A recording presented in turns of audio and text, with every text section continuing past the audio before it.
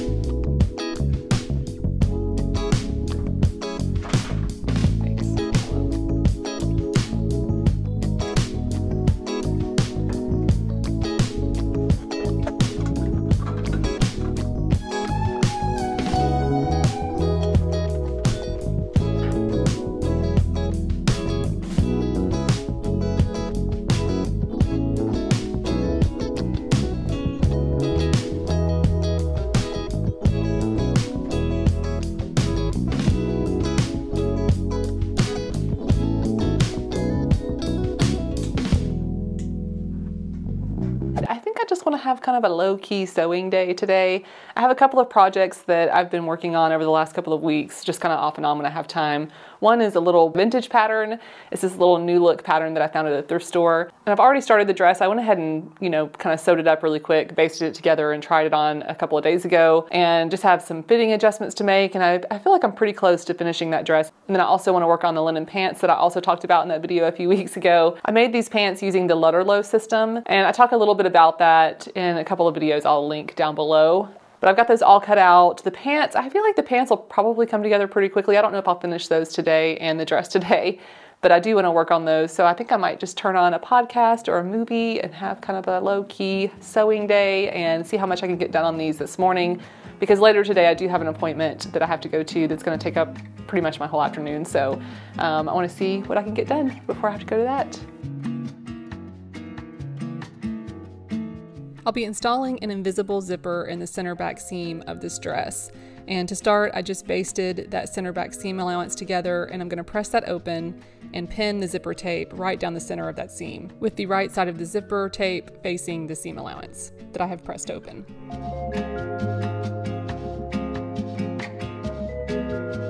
Then I will baste the edge of the zipper tape to the seam allowance, only to the seam allowance. I've got the dress kind of pushed out of the way here, and this is going to help me keep the zipper in place when I do the final install. I can remove the basting stitches from that center back seam, and that will give me access to the zipper so that I can unzip it and finish sewing in the zipper.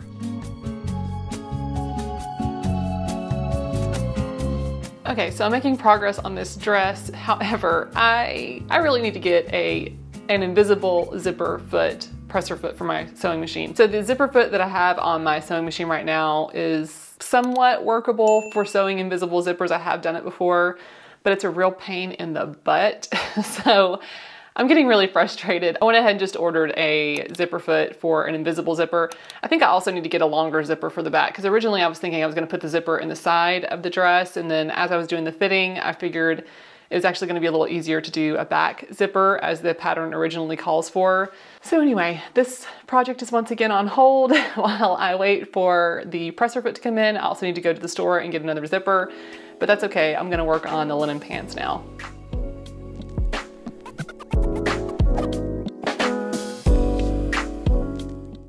I'm starting these pants by prepping my pockets, and I'm gonna keep it really simple for the pockets on these pants. I'm just gonna interface the pocket opening along the pants edge and along the pocket edge. Then once I get the pocket bag assembled, I can attach the pocket to the pants right sides together. And if you'd like a little bit more in-depth tutorial on how I assemble pockets, I'll link a few videos down below for some pants and a jacket actually that I show how I make pockets. I pretty much do the same process for almost every single time when I do pockets like this, so I'll link those below for you.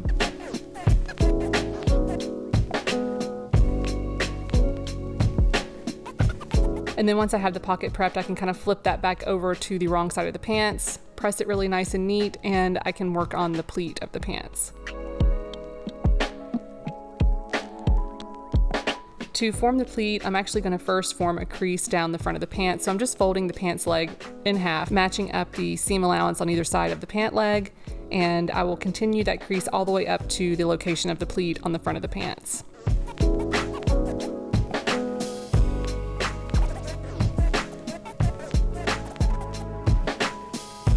Then I can take this over to the sewing machine, and I'm just gonna secure that pleat in place. I'm gonna sew down probably about 2 inches here, and then I will press the pleat toward the center front. You can press it toward the side seam or the center front, however you please, and then I'm just going to baste that in place to keep it in place. I also basted the top edge of the pocket and the side edge of the pocket to the pants just to hold those in place while I assemble the pants. Now, I'm not going to go into detail on how I do a fly in this video, but I do have other videos for how to do that. I will link those below. So I just attached the 2 front legs together, creating a fly closure in the front, and now I can attach the 2 back legs together, sewing along the back crotch and center back. I'll also clean up all of my seam allowances with my serger for this project. And then once I have the back legs assembled, I've also got the darts sewn in there too.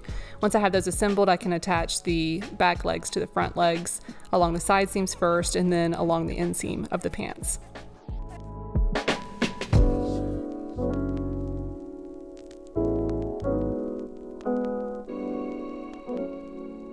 Okay, so the pants are getting there. I do need to take them in just a little bit more in the back.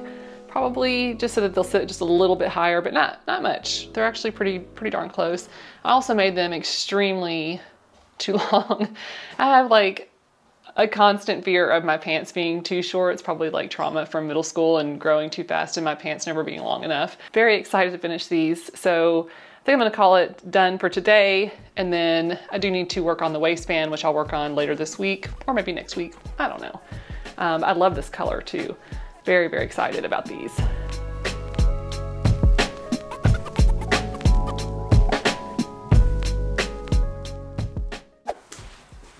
Okay, it is the next day. My audio might sound a little different because I had to charge my cordless wireless mic from yesterday that I forgot to put back on the charger. So I'm using a different mic. Anyhow, it's the next day and I want to finish these pants today. I was originally thinking I was going to reuse a waistband from a different pants pattern to create the waistband for these, but I think I'm just going to draft a whole new waistband and kind of custom fit it to these pants and make sure that I really like the fit of that. I'm just going to measure the waistline of the pants, taking into account the seam allowance. So I want to make sure that I exclude the seam allowance. So I'll measure just a little ways down on the waistband.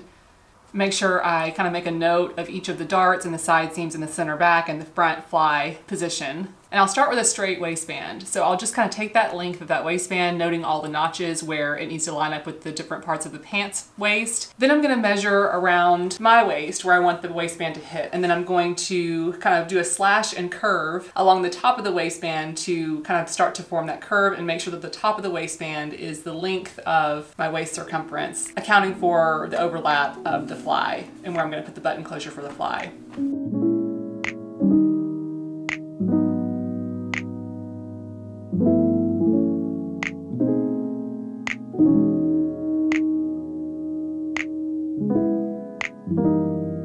So if you are unfamiliar with waistbands, putting waistbands on pants, you may be asking yourself, like, why would I do a curved waistband? It just seems kind of counterintuitive because it does look quite curved depending on the shape of your body. So my waist is a good bit smaller than like my hips and my lower abdomen. So this curved shape really makes sure that this waistband is going to fit nice and secure against the waist, and that I'm especially not going to have any gapping in the back. Because that's a problem that I run into a lot with pants, because, you know, my butt kind of goes out a little further than my waist, and the same for my hips. So doing the curved waistband like this is just going to make that fit a little bit better. And while it looks really curved like this, once you wrap it around the body, and we're doing a rough experiment here, but once you wrap it around the body, you can see that it actually, you know, straightens out because you have that smaller portion of the waistband at the smaller portion of your waist. The larger portion now fits around the larger portion of the, you know, lower abdomen, and it does end up being, you know, pretty level across the body horizontally. So that is why you do a curved waistband.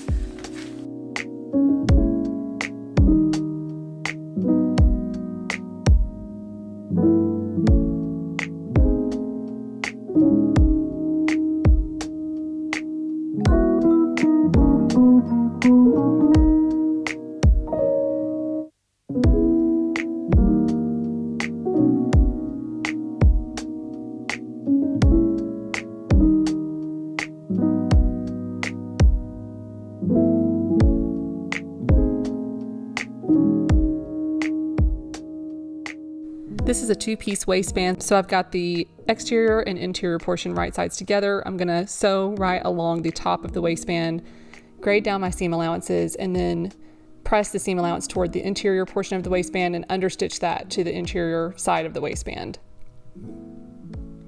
I also cut this waistband in two pieces so that I could position it to have the straight grain on the center front of the waistband. Just gave me a little bit more flexibility. So it is connected at the center back. Before I connect the waistband to the pants, I went ahead and added some belt loops and just kind of basted those in place. And then I positioned the waistband around the waist. I'll sew that on, kind of typical waistband installation. Again, you can check out those videos that I have linked below if you want to see a little bit more on that.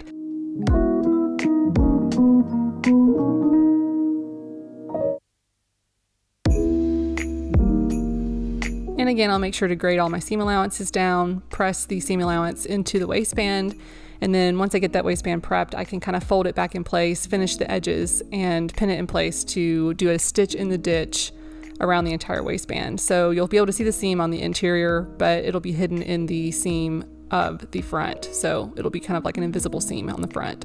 And I won't have any visible top stitching on the waistband.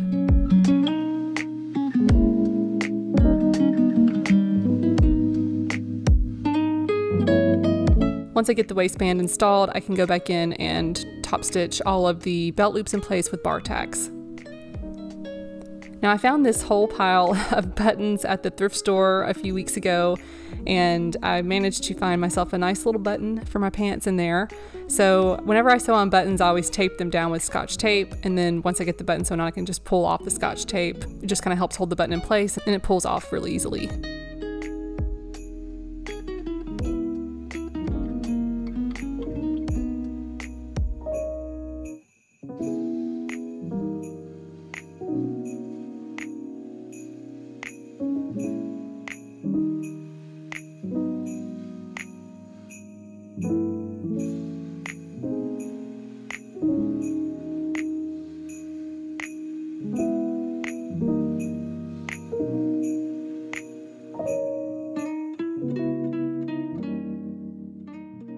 Good morning, it is the next day and I finished my linen pants. They look amazing. You'll have to stick around to the end of the video. I'll do a little try on for you.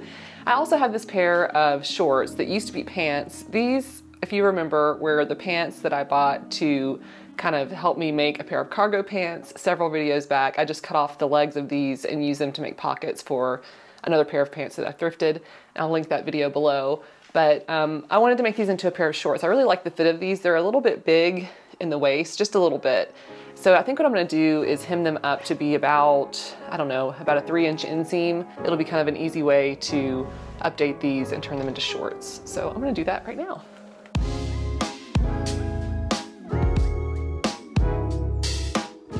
Since these pants had a tapered leg, I'm just gonna open up the side seam just a little bit on the interior here where it's going to be folded under. That way it'll make it easier to get that nice straight hem on the bottom of these shorts.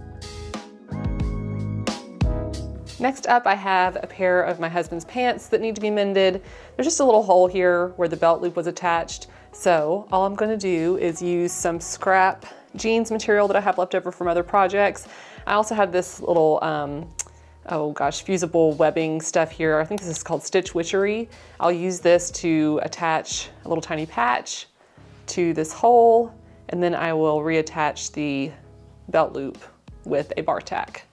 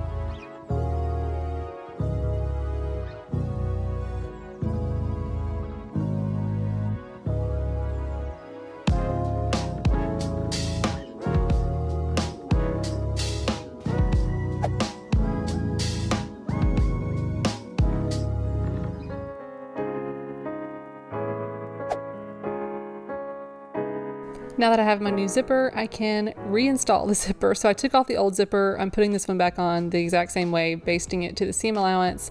I'm actually going to go in and just kind of clean up some of the edges with my serger. Then I can open up the zipper and stitch down the edge of the zipper teeth with this zipper foot. This thing is a total game changer. This worked amazingly. I can't believe it took me so long to get one of these.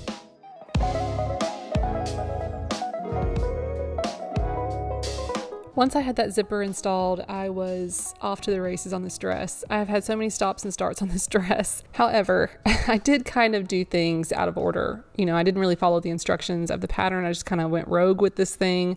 And I ended up having to improvise a lot on the construction of this. I started getting to a point where I was getting frustrated. This is the point where I realized, like, okay, I have a lot of problem solving to do here, and I decided to just finish this dress off camera. So, you know what? Let's just get to the good part. Let you come.